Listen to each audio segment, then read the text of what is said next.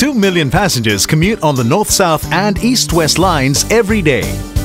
To provide them with faster, more reliable rides, we're constantly improving and renewing our rail network. After successful completion along the north-south line, our re-sleepering program has begun on the east-west line. Sleepers support the rails upon which the train wheels sit and help keep them upright.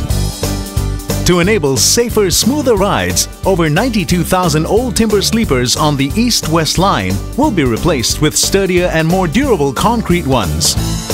Also being replaced is the third rail. This special rail runs parallel to the tracks and supplies trains with electricity. A new third rail will improve reliability and resilience against power-related faults. Similarly, we'll be upgrading our network with a new signaling system. Reducing the headway between trains significantly, it will allow trains to be deployed as close as 100 seconds apart. Passengers can look forward to more train arrivals and shorter wait times. Meanwhile, residents living near train tracks that run above ground will experience less noise. That's because we're installing over 20 kilometers of noise barriers across selected sections in our network.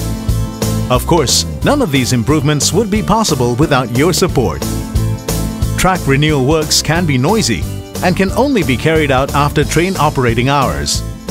And for the safety of passengers, speed restrictions on trains will be imposed to ensure the new sleepers settle well in place. While services continue to run daily for up to 20 hours, some stations may close half an hour earlier to speed up work. Commuters will experience smoother, faster and more reliable rides as we complete these works in the next 2 years.